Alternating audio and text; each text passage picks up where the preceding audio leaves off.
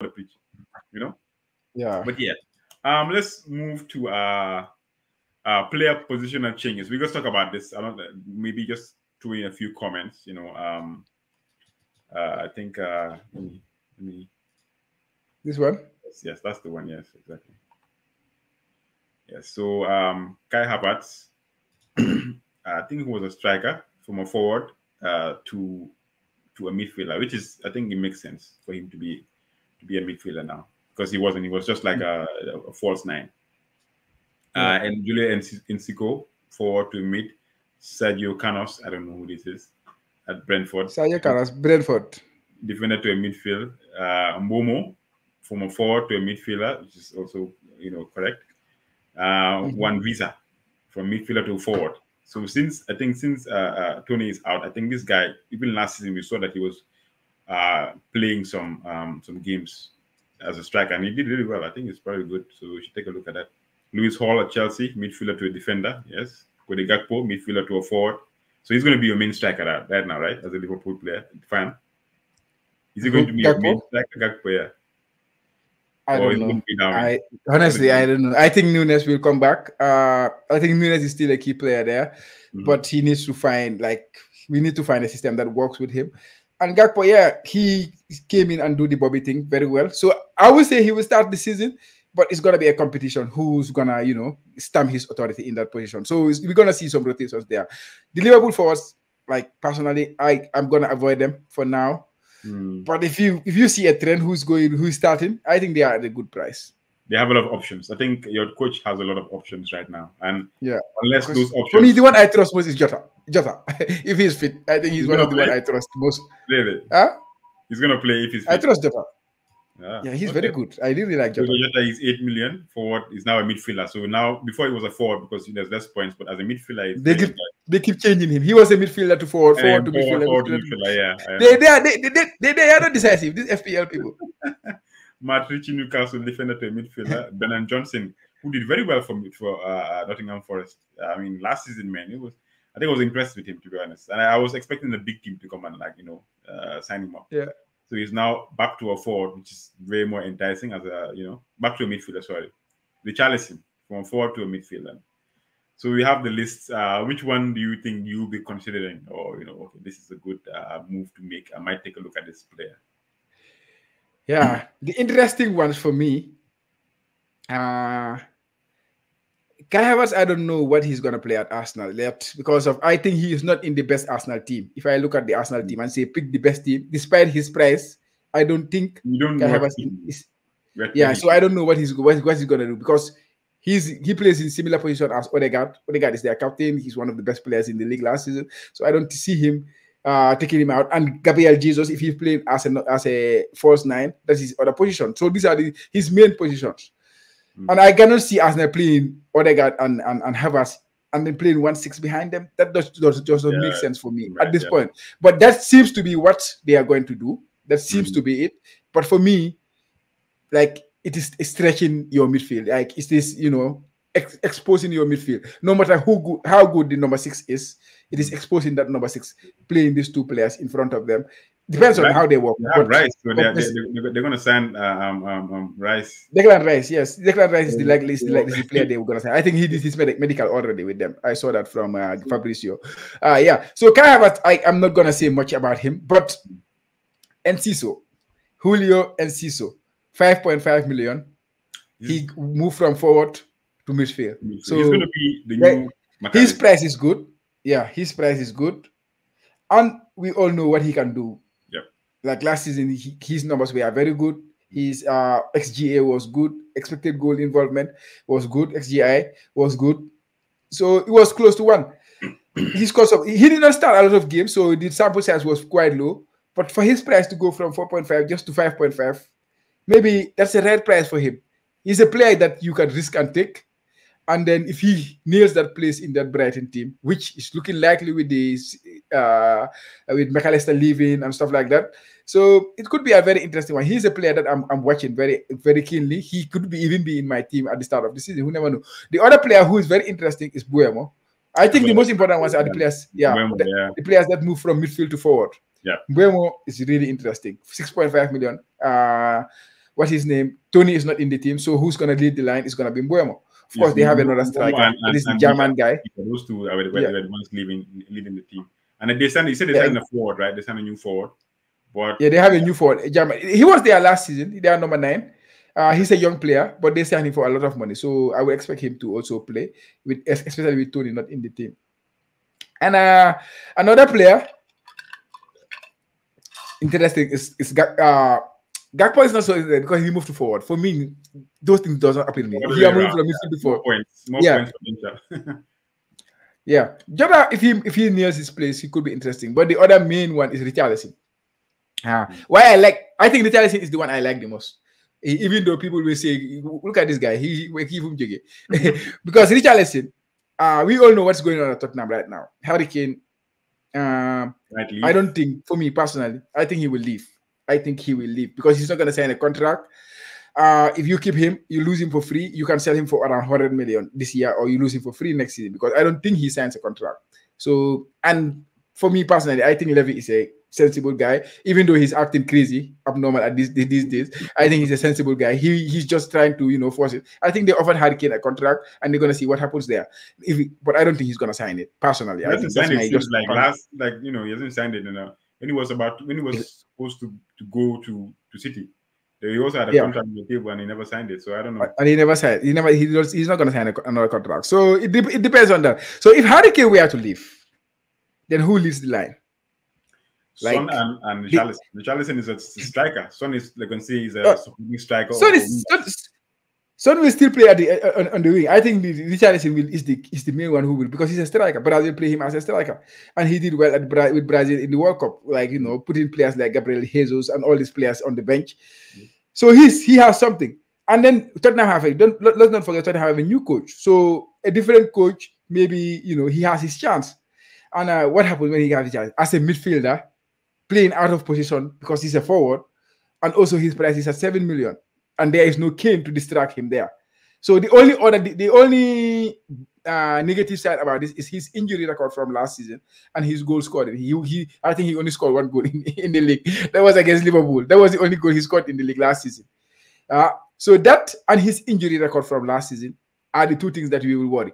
But if these things can be cleared, for me personally, I'm always, I always try to be positive about injured players. So I'm not gonna call him an injured. I think maybe he had a bad luck season with injuries. Sometimes they might be an injury-prone player, but we have seen him play a full season in the Premier League before. Before he went to Tottenham, he was at Everton. He was doing it. At Watford, he was doing it. So this season, he just had one of those bad seasons, just like Rashford had 2 seasons ago. So him at the 7 million, being a midfielder, is underpriced.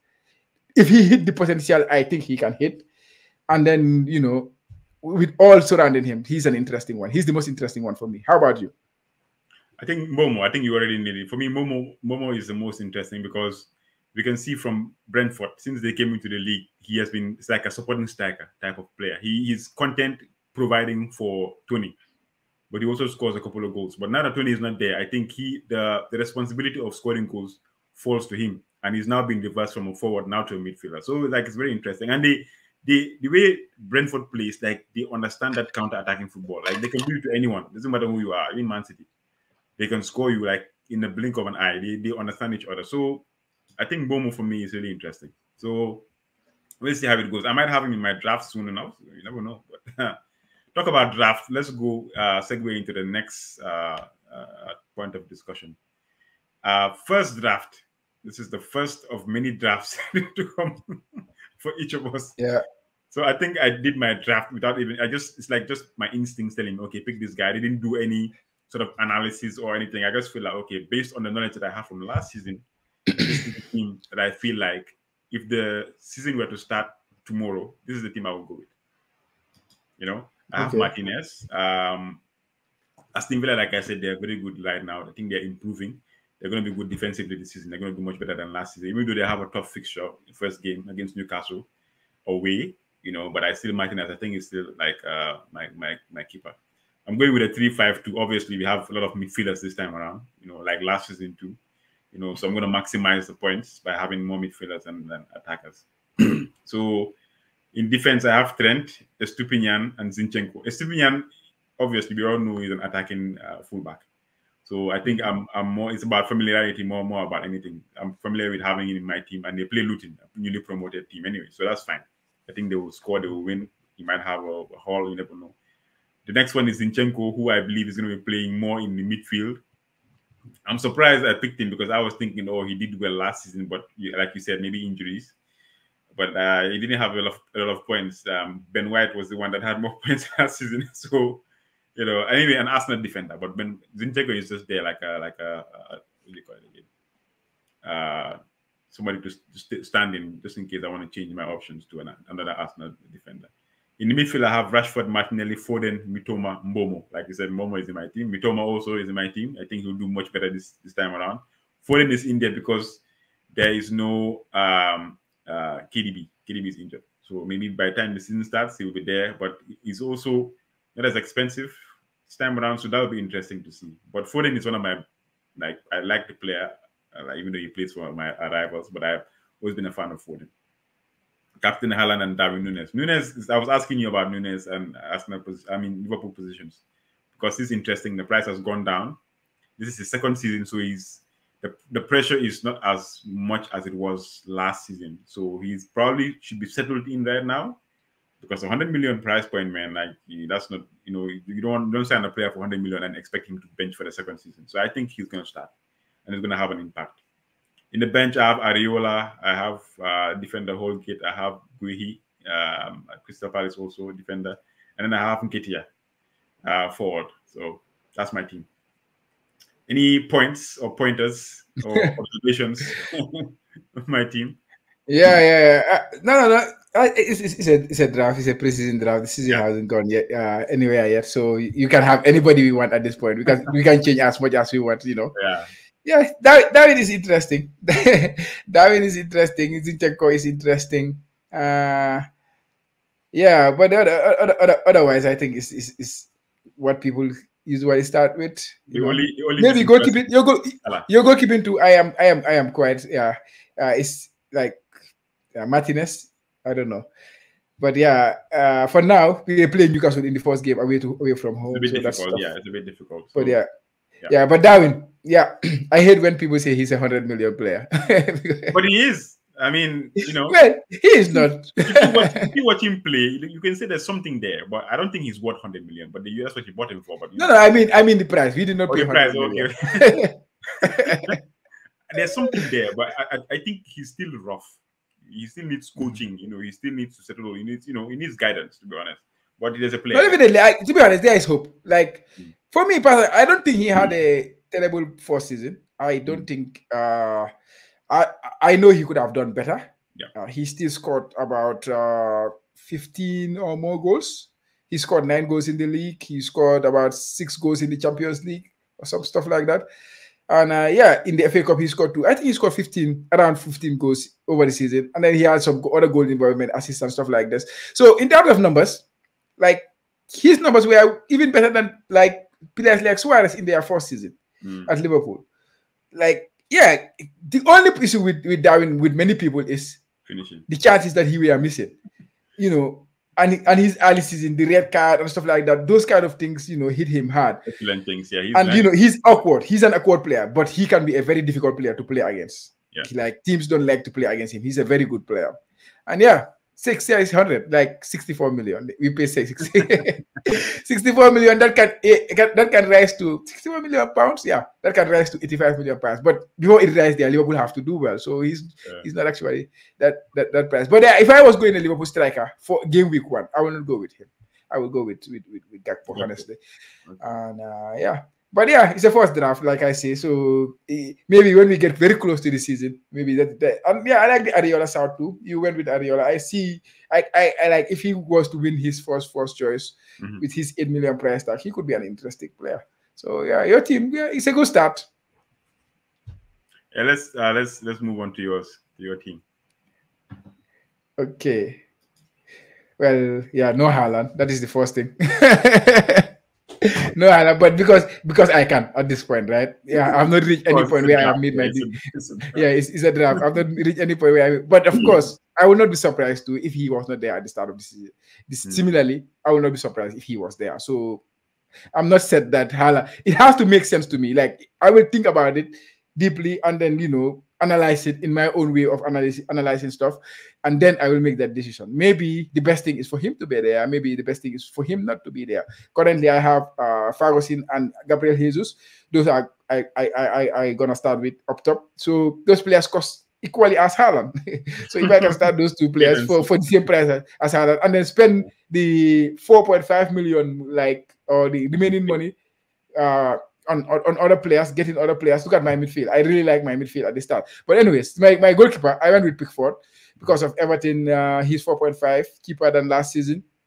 And Everton have a good start to the season. They play a good fixture at the start of the season against Fulham. And if you know me well, I'm only thinking about 2 or 3 games at this stage. I'm only thinking about that. Because last season it did not work. Yeah, I have to have that booster start. That is what I'm thinking about. Which players will give it to me? And Pickford with his fixture is very good. Even Trent, I'm thinking maybe Trent, I should not get him for this first game. I should get him after, or I will even bench him because we're playing Chelsea. I don't know what to expect in that game. But maybe at the end of the day, my loyalty, Liverpool loyalty, will just tend to keep me with him. But it's not gonna be like I feel okay. He is necessary in my team. I don't feel he is necessary in my team at this stage.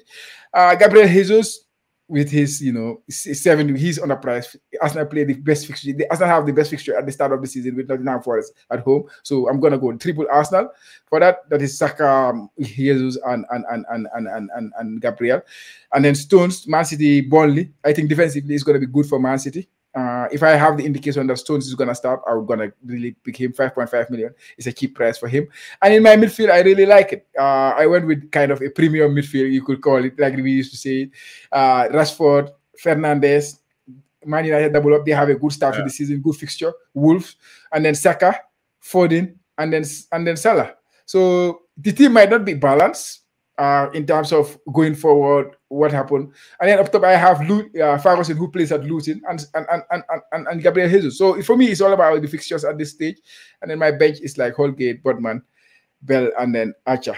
Yeah, this is it. If without Haaland, it's tempting, but I have to think about it. I have to think about it deeply and then see what goes. Yeah, Salah, obviously, because of his record in the start of the season, is always good. Not the greatest record against Chelsea. He has scored in every single game he has played in the play. Of course, there could be a stop to that. Maybe this season is the stop to that season where he will not score in his first game. But yeah, well, maybe a little bit of Liverpool loyalty there. As expected. Okay, so let's just move to the fan corner, just the last segment, just to end the pod on our segment. This is the ranting section, so we'll just keep it very brief, or else we'll probably stay here till anyway, nobody knows. So this is the fan corner where we discuss individual teams that we support. I'm a Manchester United fan. Chama is a Liverpool fan, die hard. The lay of the land for Man U right now is that we are going through a sale. We have 2 main guys that want to buy the club, but the Glazers, the owners of the club, haven't decided yet. It's been about 3 months, probably, I don't know. Like, haven't decided yet when to sell. There's no kind of communication going on when the deadline would be for the sale. So that is holding back our transfers.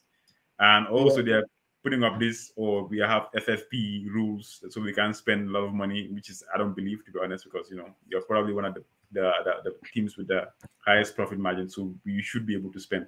If Chelsea is spending, I don't know why we shouldn't be able to spend. But anyways, I think we have signed Mason Mount from Chelsea. I'm sure Chelsea fans are saying that it's nothing, it doesn't bother them, but I think it does. It's one of their darlings.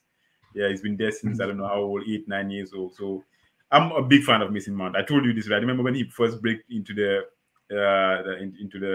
Chelsea team. I was a big fan of him and how he played. So I think him and the coach Erik ten Hag working together, I think it's going to be beneficial for our team. I think it's going to do wonders.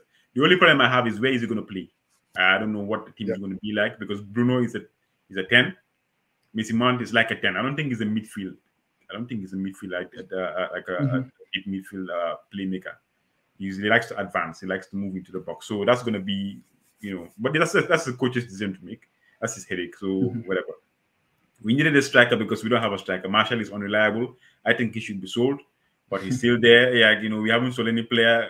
Harry Maguire should probably leave. So I think the feeling is probably sign true strikers, one main striker, which I believe could have been Kane. But we all know how dealing with Daniel Levy is, you know, and Kane is going to be expensive, nothing less than 80 to 100 million pounds.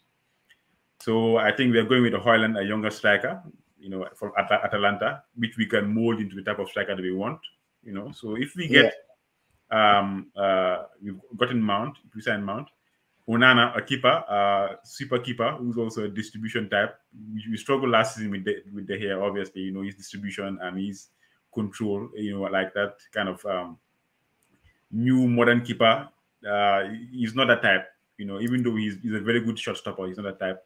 So we need a new keeper. So Onana is about to be signed, you know, and that takes us to how the hair has been treated. Apparently, you know, he was given a deal on reduced wages, but then because of the errors that happened last season, in the end of last season, they withdrew the contract, which you shouldn't do. It's not professional, to be honest. I don't like that. You know, if you need to be true to your word, and whatever opinion you have about the hair, he's the legend of the club. He's the last player to remain from the Sir Alex Ferguson era. So he's done a lot for the club. You know, maybe a new coach has come in and he doesn't suit that coach's playing style. It's not his fault. Things change in football all the time. You know, but I still feel like, you know, they should have treated him better. You know, let him retire and let him have that, you know, last moment with the fans and then move him on, you know. But it seems like we don't know what we're doing. But anyway, I'm happy for the players that we are about to sign or are going to sign. If we have more in other positions, that's fine. I don't like, honestly, that's like, you know, because I know the situation that the club is in. We are focusing on the transfer first. I mean, the sale of the club. Once the Glazers are out, I'm happy. I'm sure things will move on. You know, whoever owner we have, things are going to be better than what we have had the last 12 years. So, yeah, that is the rundown on everything. I don't want to take too much time. Chama. Yeah. Mention that thing out too. Yeah. But yeah, yes, like the here is an interesting one, huh? The here is an interesting one. I think he signed his last contract was 4 years ago, where he signed this contract with, you know, 350K a week. That was a lot of money. Yeah, of course, it's not our money in the pocket. But if you look at the money that the players are earning in the Premier League, you will say, yeah, it was tough for United because I don't know how they give him that contract, and I don't know how the Hayes agent got that because from Manchester. That was like a convincing type of deal. He was wanting to leave. He was supposed to leave. Remember the fax machine, Real Madrid. It was almost out the door. So yeah, and then that was like, okay, you want to stay? We're going to give you a lot of money to stay. You know. No, but that's not the year he signed the contract. Was that the year he signed the 350K contract? I think it's 350. No, after that, like that time that was long time ago. The Real Madrid one was before they signed Kotu. Before even Kotu went to Real Madrid. That was like that was 6-7 years ago. That was long time ago. That fax machine thing. He was young at that time, you know. He was at the peak of his power and stuff like this. The projections was so high for him, so his value was very high at that time. 80 million. I don't know Manchester United why they messed that one up, but that was the time to really to get rid of him. It's not like he was not a good. Actually, yeah, we were supposed to sell him. He was on his way out, but apparently something happened with Real Madrid. I don't know which side. Something happened. Yeah.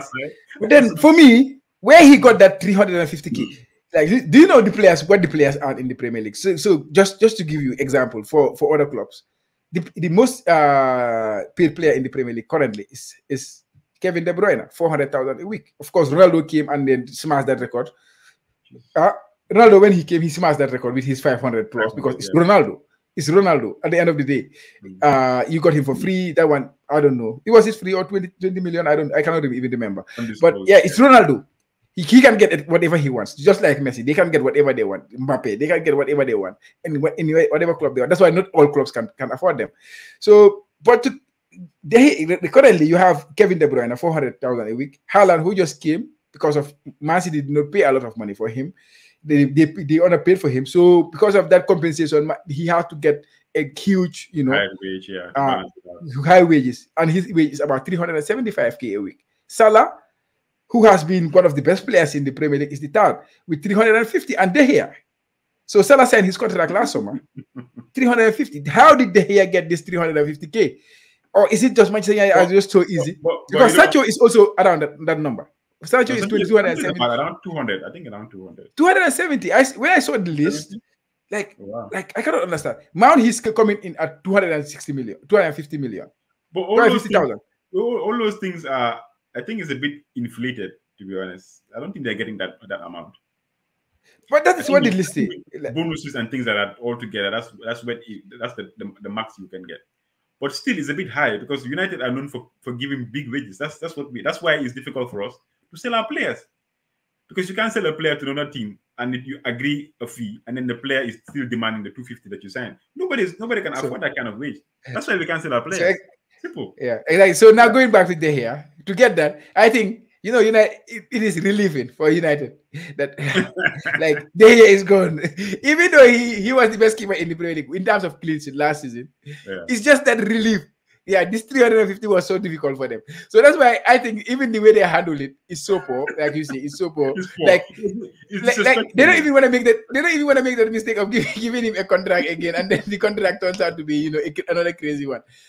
But and even how much they were gonna pay him if he was going to drop. I think it was on reduced 200 and something thousand. It was like significant reduction, but yeah. But I believe it doesn't make any sense. They should have made the decision earlier because they knew that the coach always wanted a new keeper. But obviously, because the budget was small, they couldn't. A keeper was not their priority at this time. Yes, they wanted to replace. They wanted to look for a striker, a midfielder, some other place, and then next season probably get a new keeper. But it just so happens that his contract was ending right now this season. So we're going to extend it on reduced wages. They already offered it to him. But I think the mistakes last season, those serious gaffes that he made, probably maybe angered or annoyed the coach, And then obviously this opportunity with this Onana, the Inter keeper, also just happens to want to come. And his transfer fee is not that as much. It's about 40. They're looking for 50 million or so, 60 million euros. It's not a lot. Well, you are Manchester United. You are Manchester United. So those kind of things is not a lot for you. Yeah, but for me, I have to think about it. Yeah, my only problem is that they should have handled it much better. The club should have handled it much better and showed him more respect. As a manager. More respect. I agree. I absolutely. Yeah, definitely. So going to your Liverpool transfer, fill us in on what's happening. Yeah, for us, we are going about our business, doing our rebuilding process. We identify our problems. Last season, I think we became stubborn. The coach became stubborn with his, he's very loyal to his players. When it comes to he trusts his players with all he have, and of course, it gives him reward at the end of the day. Yeah. But last season, it really backfired on him. At the start of the season, he was talking about how good we are midfield wise and stuff like this. Even though people were adamant that the midfield was not good enough, they were aging and stuff like this. Of course, for me, I still thought the midfield was not good enough personally, but I also thought it was good enough to finish at least in the top 4. I didn't, because going into last season, expectation was to compete. Because if you remember last season, I predicted Liverpool to be the title winners, despite that midfield, because I thought the team was that good. So, I didn't think it was that bad to finish outside the top 4. But at the end, I still thought it was not good enough because of it was the best. But they are addressing that issue. The coach later realized that he made a mistake when he was being so when he backed those players too much. He made that mistake. He shouldn't have done that. And now he's addressing that issue. We have addressing that midfield problem. I think we signed 2 very good players. Even though Szoboszlai, I see him as a 10, not as a midfielder, even though people say he might be able to play in that role. But I see him as more of an advanced player, playing, but not as the midfielder. But still, we still got McAllister, and and then we still have some midfielders in there. And I see some of the young players will grow. Curtis Jones is doing a very good job with his England under-21. He's being one of their best players in the competition right now. And Harvey Elliott is doing well. So we have numbers in midfield now with the addition of quality of those players. And then the older players like Henderson and Fabinho, I expect them to, to have a better season than they have last season. Not that I would expect them to be the players they used to be, but I expect them to have a better season. Thiago, I don't know if he's going to stay or going to go because yeah, he may leave to the Saudi league and stuff like that, but he's not want to go. So yeah, I still think we are one midfield short, especially in the defensive category. That's what I was But going if we, to mention. yeah, defensive midfielder to back up Fabinho. But also the kid is gonna come back. If we bring in another defensive midfielder, we're gonna kind of stop the progress of players like Bajcetic. You remember Bajcetic, right? Yeah. Because he got injured in the later stage of his team, but he was a player who became our best player at some point last season. So that player need to progress. So we have to create that path, which is also important at Liverpool. We have to create path for these younger players to do it. So if we set a defensive midfielder now, who's gonna start? And then there is still Fabinho. Where is he gonna? Where is he gonna fall? So those kind of things are important. If nobody leaves in the midfield, I think I am comfortable. For me, one position we need to address is a defensive centre back. It's an extra centre back. The injuries are too much. And then the Van Dijk last year he was fit enough. Maybe he got some injury at some point, and then Ibu Konate he got a lot of injuries, here and there. So that's the issue. But Matip too, he's an injury-prone player. Joe Gomez, I don't think he is the same player since he came back from his injury. So I feel one of those two, Matip or Joe Gomez, should make way. They should leave, and we should sign a centre back who will cover Van Dijk. Not Ibu Konate, but who should cover Van Dijk, left-sided centre back, because of the way we played last season. We were playing with Trent coming inside as a midfielder, so it means in the end we start with 3 central defenders, and that means Robertson has to drop and become one of these 3 centre backs, which I don't like so much. A question before you continue. I wanted to bring this up during when we were discussing the defenders. Is this the reason why we have Trent's price so high this time around? Because last season at the end, I think he played some games in midfield. Right? He was the best player in this season. So even the last 10 games. Even when England had their friendly or whatever it was, the game, he played in midfield and he scored a goal. So is this like the appeal of Trent now, or was this positional change from Klopp like kind of a necessity? So is it something that you're going to play, a formation you're going to employ this coming season, or is just something that you played before because you didn't have the numbers in that defense? Yeah, I would say in terms of Trent, the midfield change, he did not what change was his Man City they are doing it and they were doing well. After we are doing well, and then we have Trent, and then he was struggling defensively, and then we wanted to address that defensive problem, and we also know that he's one of our best attack creative players in the team. So how can we, maximize that? And then Klopp say, okay, this is working for teams like Arsenal, and teams like Manchester City. Why not we try it with Trent? And then, play him in the hybrid role where when we have the ball, he's a midfielder. When we don't have the ball, he go back to his defensive duty, and then we are organized. Because the problem with Trent is not like when we are in a defensive setup, like when we are, because football is four phases, right? You have the defensive phase, you have the attacking phase, and then you have the transitional phases, the 2 transitions of a defensive transition or attacking transition. And Trent usually struggle when we have this defensive transition from attack, and then we are transitioning into defense, and then they are coming at him one-on-one. That is when we had problem, not when we are at rest defense. So to address that, then they move him into midfield, and then it worked. England, they played him as a midfielder. It was different. They didn't play him as a right back. Okay. That's the difference between England and Liverpool. So, but Liverpool, I think we will maintain the formation, the 3-box-3, because this is the new trend in football. 3, and then you have a box midfield, and then you have a 3 up top.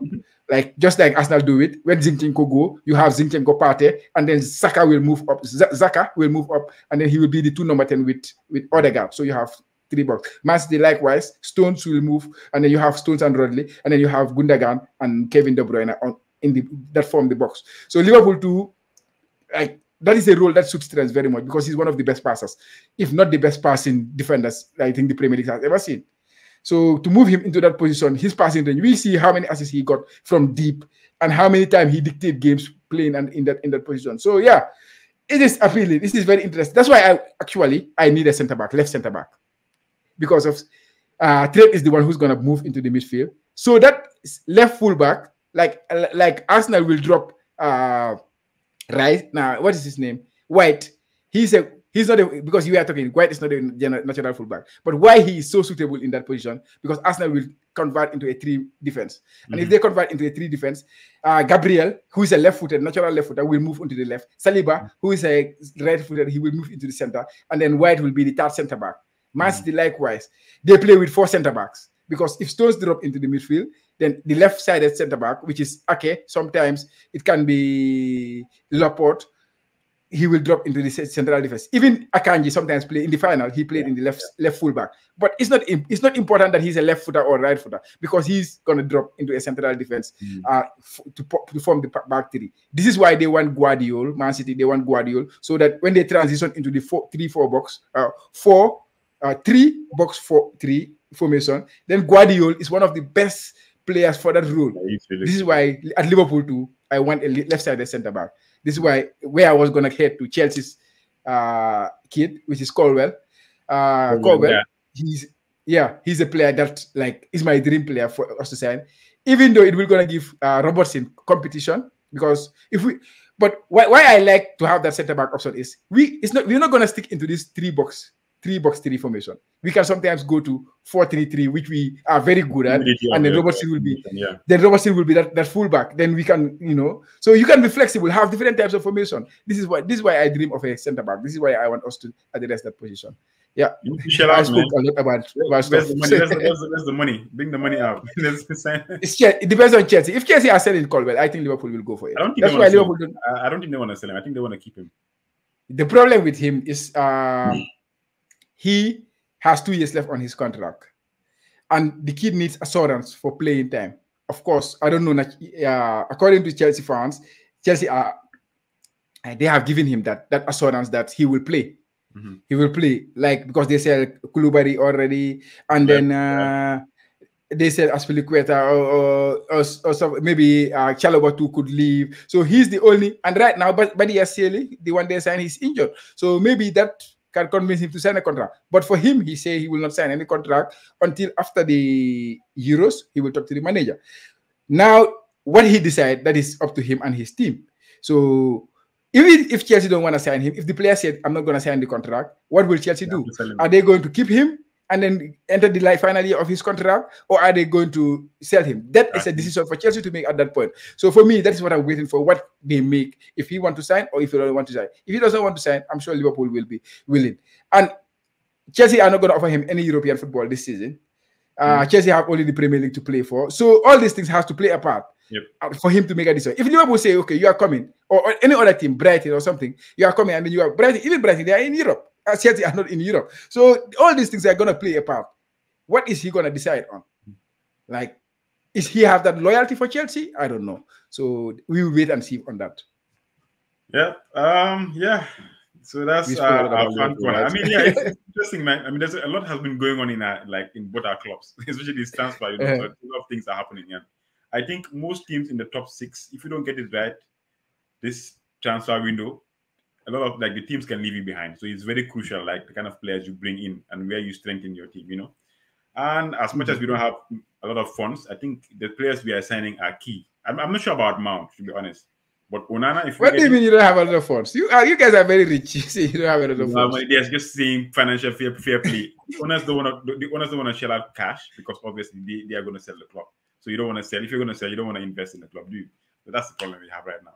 And this sale is gonna drag on all the way. Who knows when? Maybe even January. We're talking about it still. So, yeah. Anyways, guys, Chama, any last words? I think we have run the. We really had a long pod, but it was a long show. This was a long one, but yeah, it's good. I enjoy it. I enjoy to talk about FPL with some form of how can I say a little bit more passion, when we did the review. I didn't have that passion, but today I'm coming back. Yeah. All right, man. So guys, thank you for supporting the pod as well. We really appreciate you guys.